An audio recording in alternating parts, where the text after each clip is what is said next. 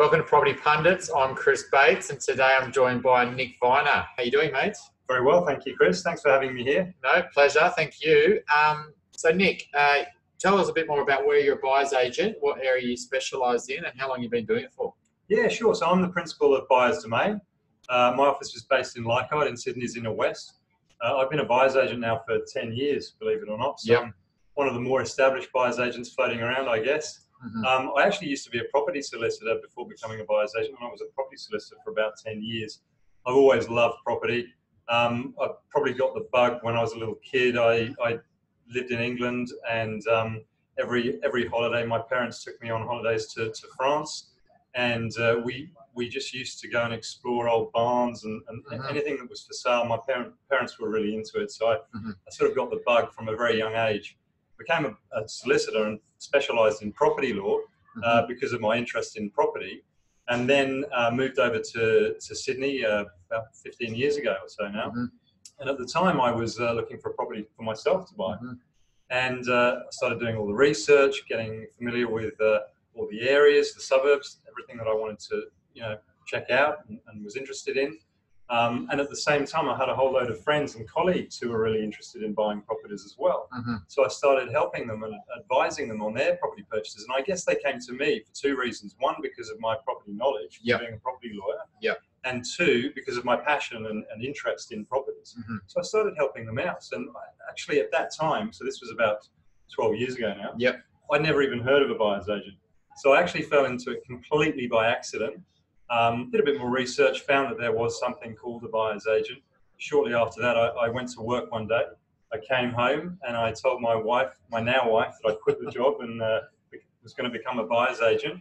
And she was pretty shocked. So I took a big plunge back then and I've never really looked back. Okay, great. So, I mean, this is something we'll probably notice on the podcast. A lot of the buyer's agents that we do speak to haven't been doing it for 6 months or 12 months. I think that you need a lot of runs on the board for you actually to have seen enough properties, to actually gone through the buying process a lot of times to really get good at it. Would you agree with that, Nick? It's took you a number of years till you really got steamer. Yeah, absolutely. And I think there's a lot of shortcuts into the industry. I mean, it's, to be honest with you, and this is something that I'm looking to bolster through my involvement with the Real Estate Institute of New South Wales. But the barriers to industry aren't particularly high. One of the shortcuts is, you've been a selling agent for, some period of time, maybe as little as a year, maybe even less than that. You kind of prefer dealing with buyers. You're not really sure why, but then you think, oh, you might be more suited to being a buyer's agent, and then you become a buyer's agent. That's very different, as you say, Chris, to having the runs on the board, coming from a different background, having worked actually as a property solicitor. And you don't have to have worked as a property solicitor. There's many areas and different avenues that you can come to buyer's agency from, but that's my personal background. So having that little bit of extra really helps with the whole process and gives the clients confidence that you know actually what you're doing. Yeah, I think it is important because, I mean, it's not just solicitors. It could be a builder, it could be a mortgage broker, it could be property management, it could be you've been doing it just an investor. A lot of buyer's agents were investors and then they became buyer's agents. So, but, it is important when you add that on top of their experience of, say, 10 years as a buyer's agent plus, experience as a property plus, what I mean? There's a lot of years of knowledge banked up. The key, though, I think, though, is that experience being very similar experience or different experience. So have you been solely based in the inner west of Sydney for that last 10 years, been buying? Pretty much. Look, when I first went out, I didn't quite have the confidence to go out on my own entirely. So I actually worked with a buyer's agency on the Lower North Shore for about 12 months and gave that a crack. And at the time, we had a lot of clients in the Lower North Shore and the eastern suburbs. That's kind of where I cut my teeth. So I still do a lot of work in the eastern suburbs and the Lower North Shore. And the demand for a buyer's agent, I mean, where do people come from that are most likely going to use a buyer's agent? In all honesty, it's the inner west, the eastern suburbs and the Lower North Shore. So I've got all those bases covered. Look, I've been, further afield. I seem to get a bit of a smattering from Balgowlah to Manly because I think there's a natural progression maybe for certain inner west families when they've grown out of the 2-bedroom terrace to then want to upsize and get something bigger. And a lot seem to end up in places like that. But my core area, the bread and butter where I spend most of the time, would be the Inner West, absolutely. And I love the Inner West more than anywhere in Sydney. So very passionate about it. Yeah, cult fan here. I mean, the Inner West isn't without its challenges. There's lots. I mean, geographically, it's such an amazing spot when you look at it. You know, you're talking 3, 4, 5, 6 k's from the city. You know, you've got beautiful kind of old heritage houses, etc. But it is a bit of a mishmash area. So what are some of the challenges that, you know, you find for home buyers investing in the Inner West that they don't know what they don't know? That's a really good question, Chris. And I see a lot of people coming to the Inner West who really don't know and understand the area. It first hit me nearly 10 years ago, actually, when I was working for an older couple and they were downsizing from a mansion in Roseville. Yep. And they were coming to the Inner West and they wanted to downsize. And I mean, this was kind of unheard of. They were almost pioneers back there. Yep. They wanted to be closer to their kids who were in Marrickville. But it was a real eye-opener for me, and I was really wanting to know why on earth would anyone who had a beautiful home in a prestigious suburb like Roseville want to move to the Inner West. So as you say, that it has a huge amount of broad appeal, not just for young people, but even for downsizers. Yep. Its proximity to the city, facilities, amenities, shops, cinemas, transport, medical, health, universities, the lot, access to the CBD, the western side of the CBD. I mean, I even came on the light rail to a meeting in the city yesterday, and it was in the northern end of the city, but I got off at Piermont Bridge and took a wonderful walk over Piermont Bay. Absolutely fantastic. So it's really well located. In saying that, there are, as you say, a number of challenges with the Inner West. You know, you've got the flight path, you've got busy roads, you've got massive infrastructure changes going on right now with the West Connects. So I think I was just stop there for a sec. The flight path is the big one, right? Like, it's not the biggest, but it is a big one. So, but can we just talk a bit more about the flight path? Because there's a lot of misconceptions around flight paths, and I think, you know, someone on the ground that, you know, is constantly watching this has probably got a few good insights of how bad is it and where's it? So, you know, where's it really bad? Really good question. And look, I think I prefaced that by saying, look, if you're going to buy in the Inner West, you know, unless you've got stacks of dough and you can get on the water in Balmain, you're going to have to cop something. You know, whether it's the flight path, whether it's some noise, shape or form from something, or proximity to housing commission or boarding houses, you're probably going to have to cop something. Okay. So let's start with the flight path. I live actually in Leichhardt, not far from the flight path. Yep. And I can say, you know, speaking with a lot of experience about that, you know, when I came to Leichhardt in the beginning, I was a bit shocked at how low the planes were. Yep. You've got to remember there is a curfew that is relatively strictly enforced between 11 p.m. at night and 6 in the morning. So that's the first thing. If you think that you're going to be going through the night and you've got these planes just going one after the other overhead, that's not actually the reality. But what about the flight paths? I mean, it's my understanding they might not always be fixed, right? The plane doesn't always just get this smooth trip, identical every time. I mean, does the weather play into it? 100%, absolutely. You know, look, I'll go through periods, you know, when I say to my wife, geez, I haven't heard a plane in about 2 months. And then all of a sudden, you know, you get a change of weather and you get more of a concentration of planes. You can look at maps. There are maps online that you can find that show the main flight path and where you're going to get the highest concentration of planes. It actually does cover a huge area. I mean, there's other suburbs, like even Coogee cops a bit in the eastern suburbs. Yeah, even Rose Bay, and there's a line straight across over the eastern beaches, so it's not just the Inner West. It's not just the Inner West. And I think the early morning flight, the London flight, I think it is, or there is a couple before 6 a.m. that kind of somehow have negotiated a way in. But from my understanding, if they, you know, as long as the weather's fine, they come in from the south across Botany Bay. Is that your understanding? Yeah, pretty much. Yeah. So you don't get it across kind of the Drummoyne to the Rozelle and the Lifffield, etc. Yeah. I mean, if we, you know, you're right though. It's not something that's all the way through the night. Western Sydney Airport, though, as an example, is going to be a 24/7 airport. So, you know, that's even bigger consideration for what could happen out there. Yeah. The other big one thing is the West Connects, which, you know, it's now we're starting to get to a point where we can actually see what's going to happen with it. But, you know, what are some of the big things that people just didn't know about that? And what are some of the things you've got to be careful of investing near that at the moment? Yeah, very good question. I mean, it's been very divisive in the community. I mean, that's the first thing. But, overall, the idea is that it will massively cut travel times. So that actually, if you think about it from that perspective, is a massive bonus for the whole area. I think one of the two biggest things, I suppose, for buyers is knowing where the tunnels are. Yep. You don't really want to have a property or buy a property and then 6 months later find out that the tunnel is going to be straight under your property. Yeah. And then where the smokestacks are going to be.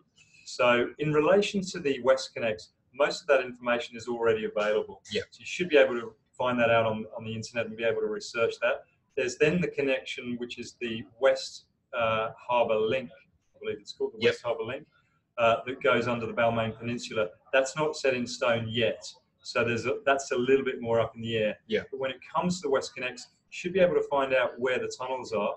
And, if you're going to consider something in that area, I think it's really important to know how deep the tunnels are below the property. Yeah. Look, a lot of people will totally rule out even considering a property with a tunnel anywhere near. Yeah. Let's be clear. But in saying that, that's now going to cut out a lot of Rozelle, for example. Yeah. And Rozelle is a good suburb close to the city. So we've gone through the advantages. Yeah. So you might actually have to reconsider Rozelle. Yes, it's got tunnels. Let's find out how deep the tunnels are below the property and what's the, what's underneath and how deep they are. It's a different scenario. I think there was a property in Haberfield that I heard about that was only 12 meters below the ground. And you can imagine that you'd almost imagine that you could feel that. Lanes of traffic, 12 meters down. So the smokestack's a big thing, right? So it's not so much the tunnel underneath; it's where all the car fumes have got to come out somewhere. Yeah. We're not electric cars yet, and that's going to go, come out, and there's a lot of concern around that, and it will rule out a lot of buyers. But so it's probably not a great place to invest anywhere near that. No.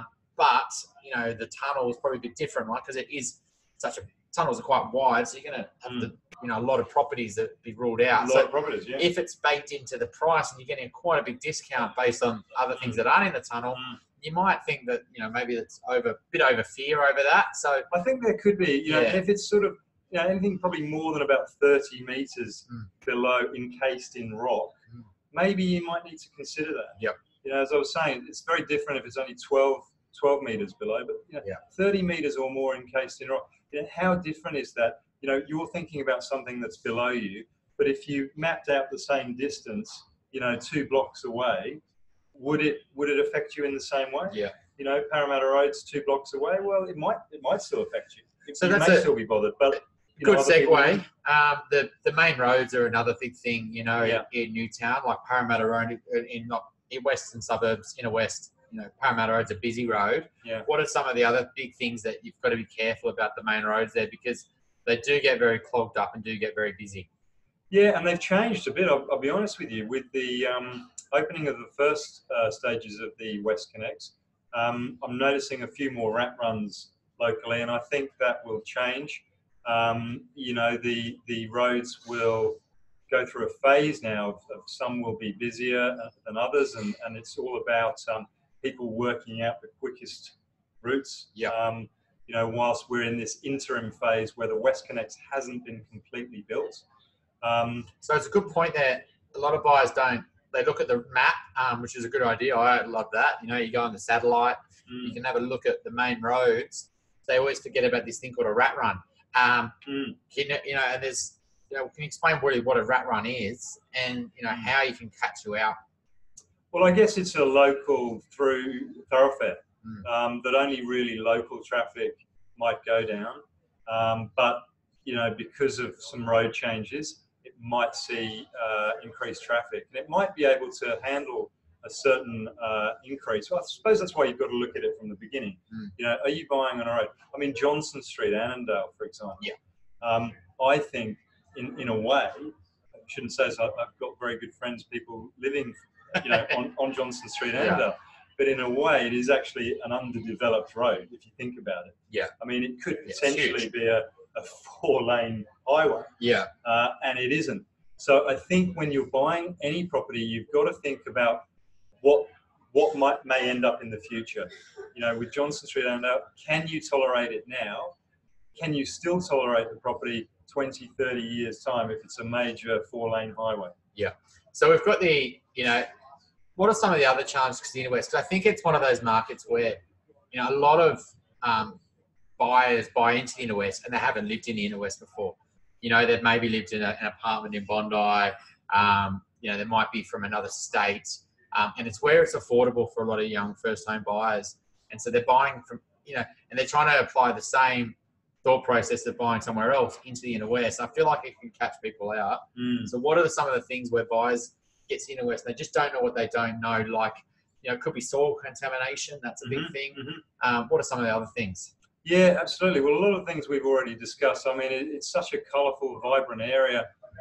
It's so very different from these other areas that, in many ways are a lot more uniform. You come to the inner west, you're confronted by a lot of things. You've got the flight path we've already discussed, the roads, the tunnels, the infrastructure changes.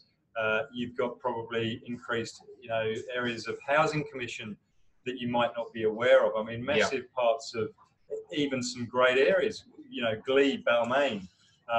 If you're dropping a considerable amount of money, you might just really want to do your research up front to find out exactly what the neighbourhood is going to be like. I think the housing commission's a big one I've noticed. There are pockets, for example, like Glebe's a beautiful suburb, but, I think like there's 2 or 3, there's a really A-grade part of Glebe where, it's amazing, big wide terraces, there's B and then there's C and there's potentially even D where, it is a bit sketchy sometimes, but those things do change. Right. I guess in terms of what you're seeing in the inner west now, I feel from a young family point of view, it's highly desirable because it ticks a lot of their, aspiring kind of affluent sort of couples who work in the city. They really look at the inner west. But what are you kind of seeing now? What are some of the buyer pools that are moving there, and what are they looking for? Yeah, look, at the moment I'm getting a lot of clients and a lot of inquiries from prospective clients who are, young professional families, probably with budgets, sub 2 mil, mid early ones, and they're looking to really upgrade probably from a 2-bedroom unit to their first family home. They've got young kids. Yeah. One of the factors, we haven't discussed this yet, but the inner west is blessed with very, very good public schools, and that is a major draw card for young professional people who've got small kids. They're probably not at school yet in a lot of cases, but they're doing their research. They want to get in early. They may want to buy in the right catchment zone for the right school. Is this high schools as well as primary? I'm really focusing on primary at the moment. Yeah. There's obviously some very good high schools as well, but really at the moment I think the high concentration of good public schools for primary schools really is a major draw card, and particularly for those people who might be working in the CBD on the edge, on the western edge of the CBD. It might be Piedmont or it might be Barangaroo, and they can easily hop on the light rail and get into the city. So yeah, I'm seeing a lot of buyers in that pool at the moment. So, I find in the eastern suburbs, it's a little bit more of a protected species than the western suburbs and the inner west.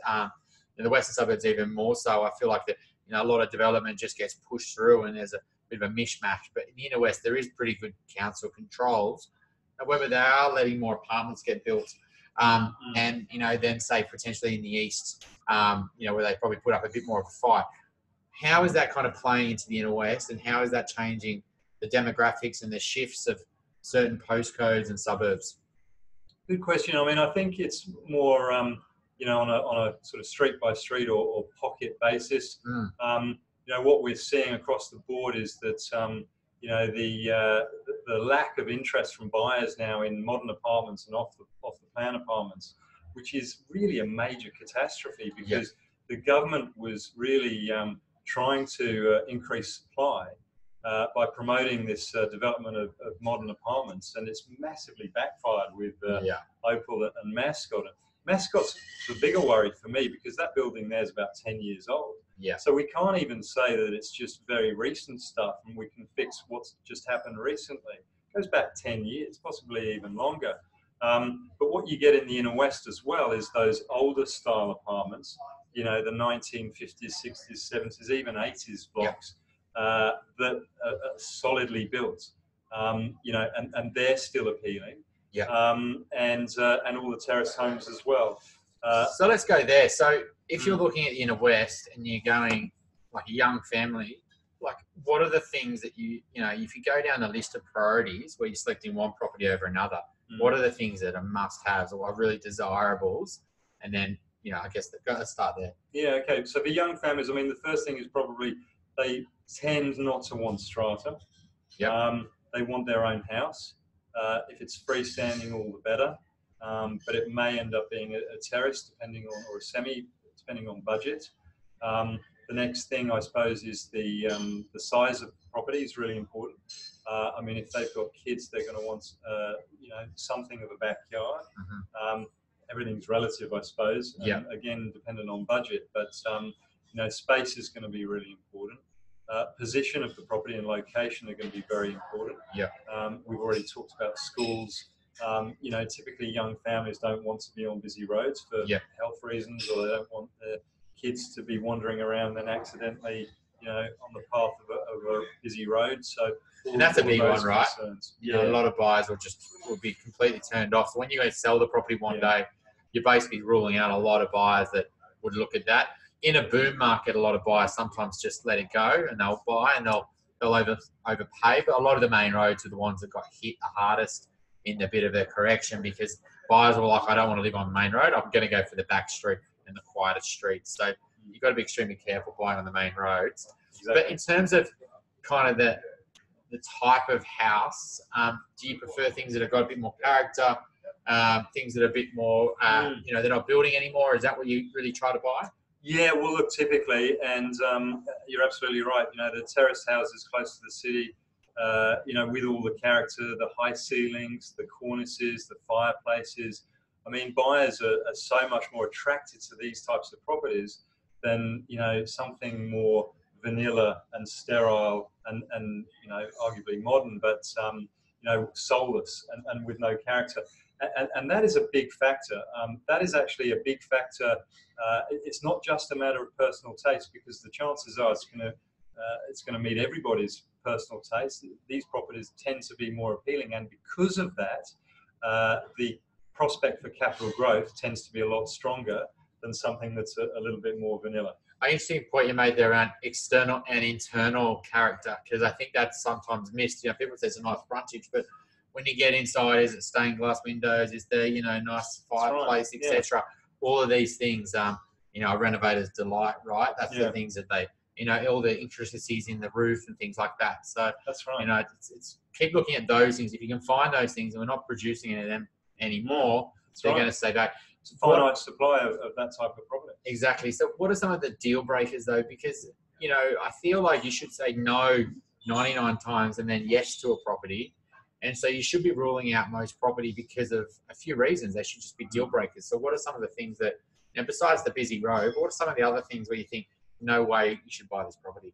Yeah, that's a good question, Chris. I like to look at, you know, some of the practices maybe of the banks, because that can govern a lot of buyer behaviour, as you'd well know.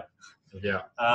So often properties, so if we're looking at a house at the lower end of pricing, so we're probably looking, let's say, $1.2 million house in the inner west. Ideally, you don't want the property to be on a land size any smaller than 100 square metres. You know, you'll see one of my clients pulled out a property in Surrey Hills that they thought they were interested in and sent me the details. It's on 59 square metres. Yeah, right. Now, look, sure, it's in Surrey Hills, but they happen to be a young family as well. So I just know that, you know, it's just not viable. Is that because you just need a little bit of land for a backyard and some grass? For sure. Yeah. Absolutely. And I feel like that's a big mistake sometimes I've seen, you know, client and investors make it, because these are good investments as well. You know, the houses that suit families, the low ones, a lot of investors can stretch that far and get one quality asset. But sometimes they buy properties or houses that really don't suit families. Yeah. You know, they are a terrace, they are in Surrey Hills, but they've just got a tiny courtyard that's probably the size of this room we're in, and it's just too small. That's right. So, you know, in terms of obviously high kind of supply apartments and things like that, shouldn't you go nowhere near those? Don't touch any of that. No chance, etc. Yeah. Now, and with apartments, I mean, the size marker with apartments is typically 50 square meters, actually. Yeah. So similarly, we look at a land size for houses of 100 square meters. We try and get a minimum internal floor space area for an apartment, not excluding external areas and garage spacing, of 50 square meters. Yeah. And so, I mean, an example, client bought an amazing warehouse conversion, last year with Nick. Yes, it's an apartment, but it's in an extremely unique building. You can't get more unique than that. It's in one of the best streets in kind of that Newtown area, access to all the things that are changing in that area. So yes, it's an apartment, but it's an ultra scarce apartment that suits a certain buyer pool. 100%. And so, be really careful when people say, I wouldn't buy an apartment. There are amazing apartments, but there's also the vast majority great. In terms of, there's a real stock shortage on the market right now. I think we found out today that it's the lowest transactions of turnover in 20 years. And it's even more amplified in the good areas for good property. So, if you look at the median stats or the average stats, a lot of that's got poor stuff compared to the good stuff. Not like a boom, because a lot of the boom, there's a lot more good stuff on the market. So in terms of actually getting the deal done, what are some of the negotiation techniques? Once you've figured out what it's really worth, what are the ways you get that signed contract with an agent? Really good question, Chris. I mean, I'd probably take it back to the beginning and really focus on what types of properties are we looking at for the client, and are we going to be able to add value and get a good deal done on the right property. So the first thing I'd look at is, can I find an off-market property for this client? Now, off-market, you may have spoken about this before, but off-market is one of those key buzzwords for buyers agents and agents generally. And I think some buyers agents have a tendency of over-promoting it, because of course it sounds very appealing. You can say, I've got access to stacks of off-market properties. Yeah. The reality is very different. They say in Sydney every year about 10% of all properties are transacted off-market. If you think about it, more than half of those are going to be between friends and family and neighbours. So, and in tightly sought after suburbs close to the city, we're probably talking about less than 2% of all properties that are off-market. Yeah. But in saying that, look, my last 4 transactions have been off-market, and in some years, more than 40% of all the deals I do are off-market. So what we're saying there is that, whilst I may discuss, up to 50 properties with a client, may only be one off-market property, but the chances of securing that off-market property are even greater because there's no competition from other buyers. Yeah, and that's the speed, right? You're there, they want a quick deal. Yeah. You're willing to get, you can act. Correct. One of the things that, I find with agents, they would much prefer to deal with a very experienced buyer's agent, because the buyer's agents, they're not wasting time. They value their own time. They're not an average punter on the street that could be, looking at properties and, not be ready. You've got a buyer there ready to go. Otherwise you wouldn't have them.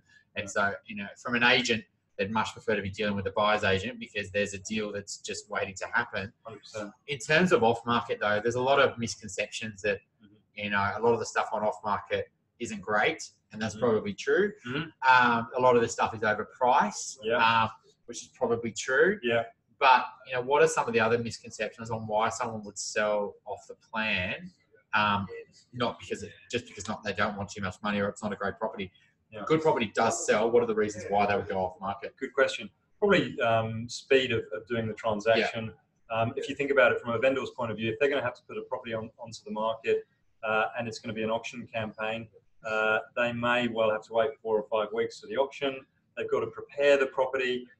They've got to spend money up front. They've got to spend the money on the marketing up front. They usually spend that money up front. So if they don't have that time or they don't have that money up front, and the agents can tell the owner, well, I know a really good buyer's agent who's looking for this particular property, that's where the door becomes open. I'll give you a recent example actually. Yeah. So we could talk about, a client that Nick did buy for last year.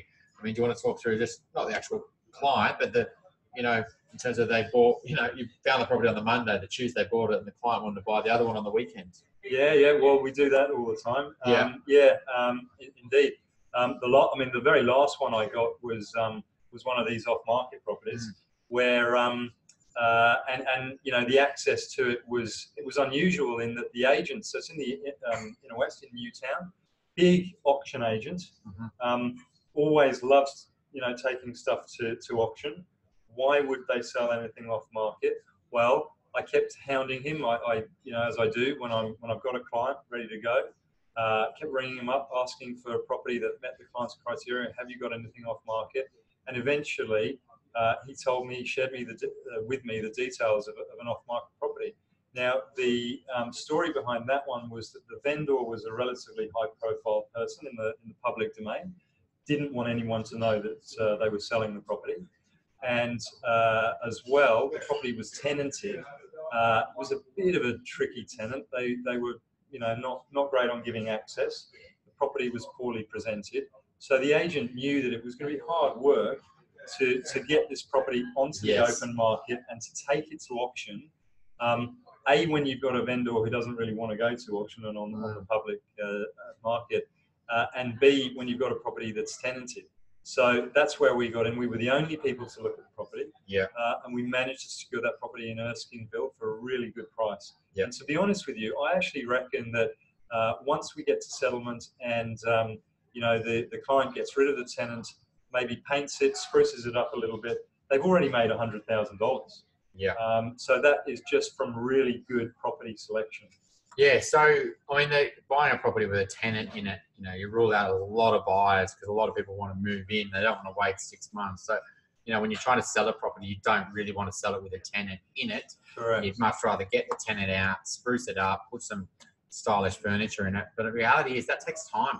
And sometimes people, death, divorce, other cash flow needs, business needs, they just need to sell. And so, that's probably a reason why you can sometimes be there from a speed.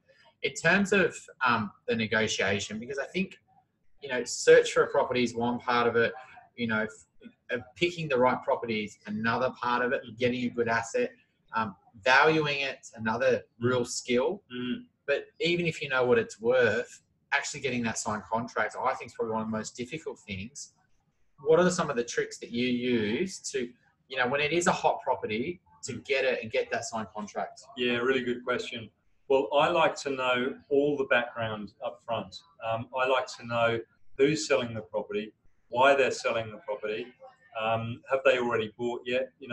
Really getting to understand the motivation of the vendors, because then you can put your head in their space and work out really what they want and what appeals to them as well. Sometimes you'd be surprised, but it isn't always price. So that is really important. So it's a good point here. So, generally speaking, when someone's selling an asset, if it's a home, they've got to move to something else. And so there's usually a painful experience that they probably want to avoid. And so, the terms of a contract and the terms of the deal, they would say it doesn't matter, but when a good offer comes in, that's pretty good. That's right. And then the terms are a little bit sweeter. They sometimes in their head think the terms are more important than the price. And it might be easy. So what are some of the things you can do with terms just to maybe win that deal? Absolutely. Well, it's really important to find out if the vendors have bought a property yet, because then you can work out, well, if they have, then they may be motivated to get the deal done really quickly. They may be struggling for finance. They may need bridging finance. But if we can come in quickly and offer a shorter settlement period, I mean, if our clients need finance, then we wouldn't want to shorten it probably less than 4 weeks. But we could offer a 4-week settlement period, and that may make it more appealing for a vendor in that scenario. Yeah, and I've had clients buy in less than 4 weeks. It's not to say you can't do it. Yeah. If speed is the number one factor that's going to get you the property, there are lenders that we can use that are more likely going to be able to turn things around extremely fast. And just so for our listeners, in terms of speed around turning stuff around at lenders, every week and every year it's getting better. Digital docs, e-signing, in-house solicitors. So speed's going to be getting easier and easier. So if you do get the right property, sometimes shortening out to 4 weeks or even shorter can win you the deal. Yeah. But what about if longer settlements and lease backs? Right. Absolutely. Well, conversely, maybe the opposite scenario. The vendor may be inclined to sell, but they may be a bit concerned they haven't already found the property that they want to move to. So you might need to offer them, or it might be desirable or advisable to offer them a longer settlement period. And I've had ones that have even gone for up to 6 months. you know, to win the vendor over and to get the property at a good price. And that gives, well, the first thing is, yeah, you could do a longer settlement, and that gives the vendor the opportunity to just stay in the property until the settlement period. Or, yes, as you say, Chris, you could do a lease back, which is where the vendor sells the property, you get to settlement, but then the buyer leases the property to the vendor. So the vendor actually remains in occupation of the property, but by virtue of having a lease. I've seen that work time and time again, where, you know, the good thing for the seller is they get their money. So it's like, you know, they've got their money in their 6 weeks, and they've got a contract to stay for up to, say, 6 months on a week-to-week basis. And as soon as they buy a property, then they're going to move out, and then you can move in as a buyer. And if you've got the flexibility on the buyer side, then you can definitely win the deal. But let's say the vendor just wants the most money. They don't care about terms. They're happy with 42 days. How do you kind of get that deal done, though, you know, in terms of, and they're not sure, they don't care whether they go to auction or not go to auction. They consider a deal, but how do you get the real estate agent to take your offer? Look, that's a really good question. And at the end of the day, look, there will be some properties where we'll try everything, but at the end of the day, it just has to go to auction. I mean, there are some circumstances where a property actually has to go to auction. It might be a deceased estate. It might be instructions from the solicitors, some sort of settlement. It actually has to go to auction. In other instances, vendors may be absolutely, you know, firm on having to take the property to auction. In all other circumstances, though, I will do my utmost, particularly in a market like this we have at the moment, where there's a lot of buyer interest, to do what we can to secure a property for a good price before the auction.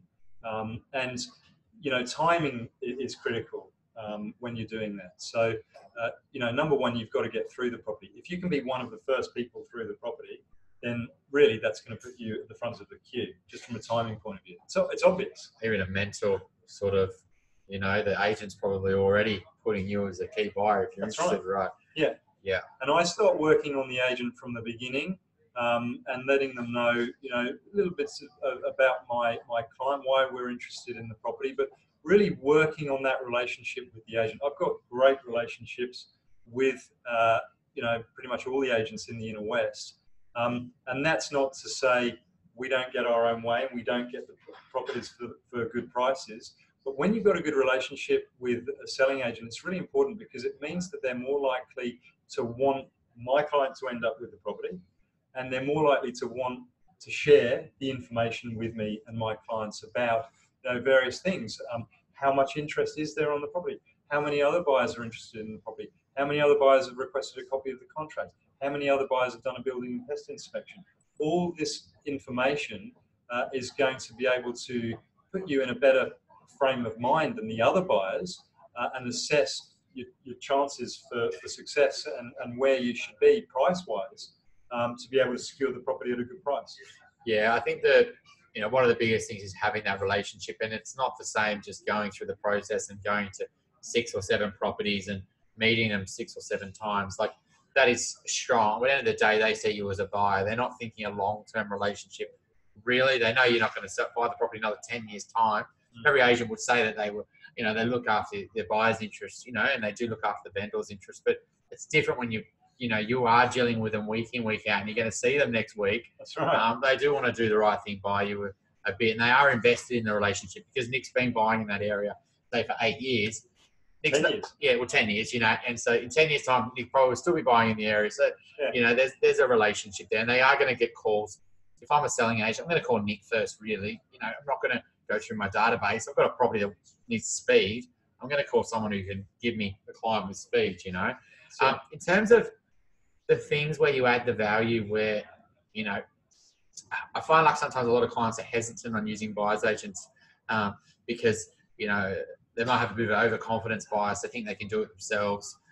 There's a bit fearful that they're going to spend money and it's not going to be worth it. But what are the things where you think you add the most, like add value, where a lot of the customers you take on don't know you add that value until they've gone through the experience?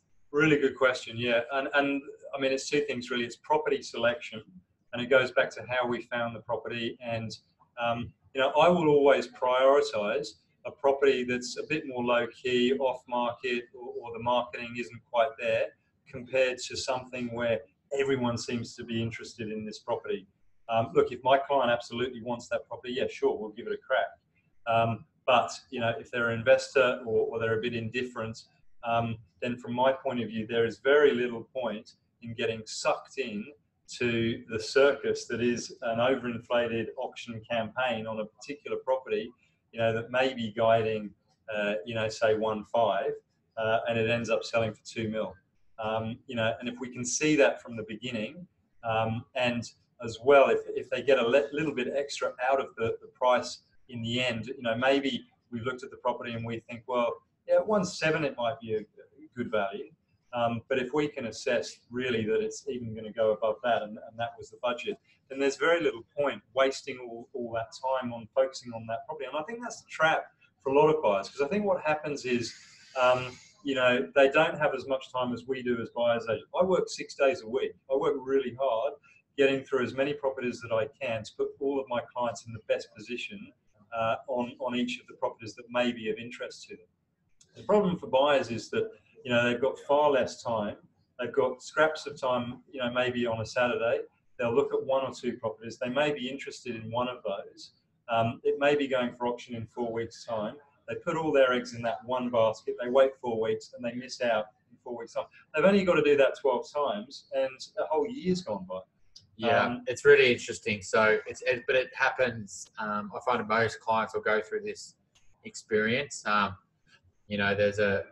go out to the market. They'll be hit by the underquoting problem. Firstly, they just didn't expect things to go for so much, and especially the stuff that it's underquoted, but it's actually a better the comparables the agent's using really aren't really comparables. It's a much better street. It's north facing, etc. But they could say that it's a similar land size and it's in a similar suburb, but it's just they're not the same property. And when they goes to auction, it just shoots over, right? Yeah, absolutely, absolutely. You can't say the agent's doing the wrong thing there, but that is a problem. I think potentially not understanding what you really want to achieve and whether it's actually achievable. I think that's probably people get a bit overconfident. They want the 3-bed, the 2 living spaces, the parking, the good street, the north-facing light, all for 1.6. But in the last 2 years, there's been one property that's sold for that, and you just don't know why that property sold for 1.6. It could have been, a fire sale because they had to get a quick deal. So I think that's where I think a lot of buyers agents add a lot of value. They can really say, look, what you want for that, you're going to need to spend X, and can you afford it, or do you want to? That's right. 100%. I think what if they say, everyone wants the 3-bed renovated good street. What are some of the good little investing strategies where the market all wants this, but you can kind of get into the inner west and buy this, knowing that it's a good investment long term? Good question. Well, one is one of those really good off-market properties where the price is genuine, is a genuinely good price. I mean, that's one of the options. The other is, yes, everyone wants a 3-bedroom house. Are there 2-bedroom houses that we're overlooking that may have the potential to very easily or down the track to add a 3rd room or maybe go up into the roof space? A lot of pitfalls there, of course. So you wouldn't want to buy a property and then think that you can add a 3rd bedroom and not be able to do that. So you've got to do your research really well. As buyers agents, we know what the questions are. I mean, we haven't always got the right answers, but we certainly know what the right questions are and the right people to ask the right questions to. So, of course, that is really going to help. I'd say now as well, the properties that most people are really flocking to are the ones that have had an ultra nice, modern renovation done. It's all about the touchy-feely stuff, the great fixtures and finishings. And really, if we look at the property, 2 doors down, that doesn't have those same level of finishes, but we can get it at a much better price and then still put our own and even choose our own finishes ourselves, then of course, we'd be far better off pursuing the property that's a bit more low key at a much better price. Yeah, so buying the 2-bedroom house that can convert to a 3-bed or a 4-bed sometimes, with adding an extra bathroom and an ensuite, etc. For me, I think that's one of the best strategies from an investment point of view, because I think your purchase price is much lower. Your rent doesn't drop as much. You still get a young professional couple to rent it rather than a family. And, similarly, you get a reasonable, similar rent, but your purchase price is much lower. So your yield is generally much better. but also the growth doesn't usually get hit too much because long term, when you want to sell it one day or your neighbour sells, they're selling it to a family and that family will do a reno on it. And so you generally own a good portion of the land. And so I think, it's definitely something to consider. But you have to be really careful that you can convert it to a 3-bed, and you need to know what to ask, who to check, what council to call, etc. Don't assume the neighbour's done it, so I can do it. Yeah, because they may have done it at a time in the past when it was allowed, and now it's no longer allowed. Yeah, and so you just got to be really careful. So, do you get experts like architects in and builders in when you've got those challenges? Absolutely. I mean, one of the most important things we do is organise the building and pest inspection. I've got a really good relationship with the building and pest inspector that a lot of my clients use, obviously.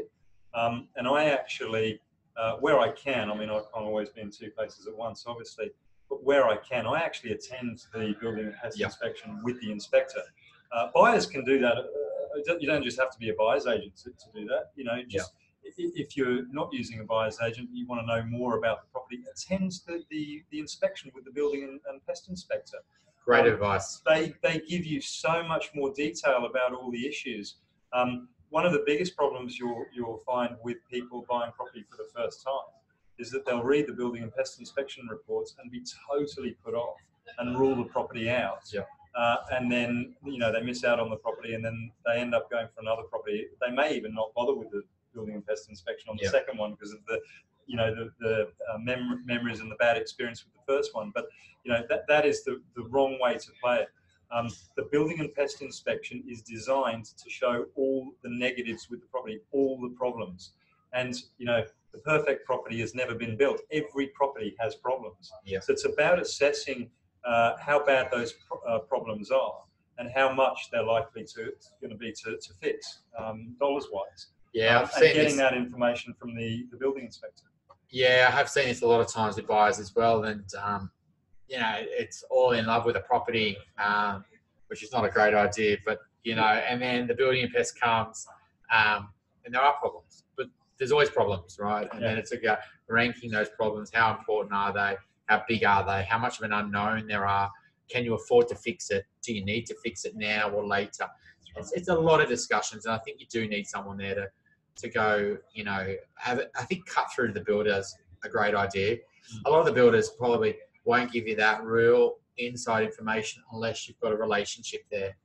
Absolutely. And they want to protect themselves. They've got a lot of writing on there. They can't, liability if they say the wrong thing, etc. So, but having a relationship there. In terms of, final question though, but in terms of the inner west, like, what are some of the gentrification's happening dramatically there? But how are the city how is it gentrifying and people, a bit thinking that it's just all families are moving there, etc. But what are some areas where you're really finding that they're dramatically shifting and changing at the moment? Just pick, one suburb as an example. Yeah, good question. I mean, I think that whole Newtown area is, it's not the first time we've mentioned Newtown today, but it is becoming increasingly popular with a wide variety of people. I mean, it's always been a vibrant area, and I don't really think that it's losing anything of that characteristic, but it is appealing more and more to young families and downsizers. And maybe people with a bit more money too. So the properties over time are being renovated. And when we talk about Newtown, it's that whole patch: Newtown, Enmore, Erskineville, Camperdown, Alexandria. That whole inner city patch. One of the things that I would say though is that there are pockets that at any given time perform differently to other pockets. And right now we're in a bit more of a crazy home buyers market, if you like. So, and I'm not going to give the game away, but there might be pockets where traditionally they may be a bit more of an investor grade suburb, but actually they could have universal appeal for home buyers as well, but they may be slightly overlooked because of some previous connotations with the suburbs. You're not saying places like Redfern? Maybe, yeah. I won't just go too far, but I mean, let's go there for a second. Yeah. The new metro that's coming into in Redfern, I think this is a you are thinking about buying a home. I mean, I've lived in London before for 4 years. I think, you don't own a car. You get the tube everywhere, right? And, I think Sydney is potentially going to get a transport system over the next 20 to 30 years that will basically give you those options, right? And the metro is really the start of that. Yeah. But, I guess talk our listeners through a bit about that new metro and how that's going to potentially really shift the suburbs of kind of Alexandria, Waterloo, Redfern. Well, there's massive amount of infrastructure and investment that's going into Waterloo for the metro. I mean, we've seen it in other suburbs previously. So why is it going to be any different in Waterloo? It's not. You look at the suburb of Marrickville, massive amount of investment and close to the railway station, which is where the metro is going to go. Other places like Crow's Nest, they've already seen the uplift in value. Yep. So you look at places like Redfern and Waterloo, and they're already so close to the city. I mean, you could actually walk to the city from there. Yeah. You've got the light rail going in as well. You've got a planned upgrade to Central Station, which is another big bonus for anything within that reach of that sort of area and infrastructure. Yeah. So I think those areas are very exciting.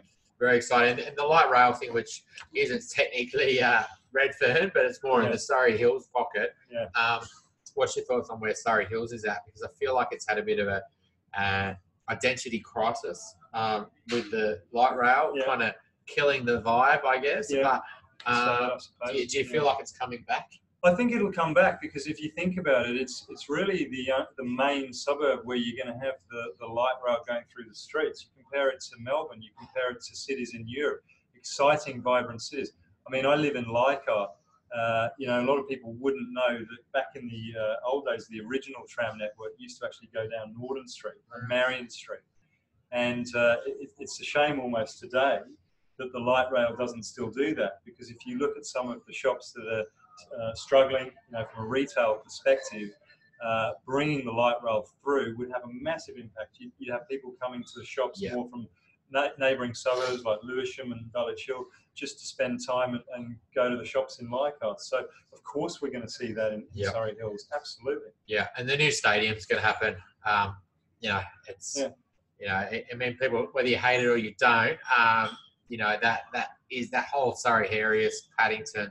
It's becoming more and more desirable to many different buyer pools, and I think that's the big thing here is to know that the suburbs are shifting, and Newtown's a great example of that. A lot of families would not want to go anywhere near King Street, but there's a lot of beautiful houses there, great parks, great community. Why don't we look at Newtown if 100%. It's a bit more affordable than Balmain or Annandale, Surrey Hills, etc. So thank you, Nick. So this is another example of kind of when you're looking to get a buy a property, you definitely need to speak to some buyers agents. And Nick's great in the inner west and obviously other parts of Sydney, but he's based in Leichhardt, but he's bought all over. So thanks for coming on, Nick. Thanks, Chris. Cheers. Thank you.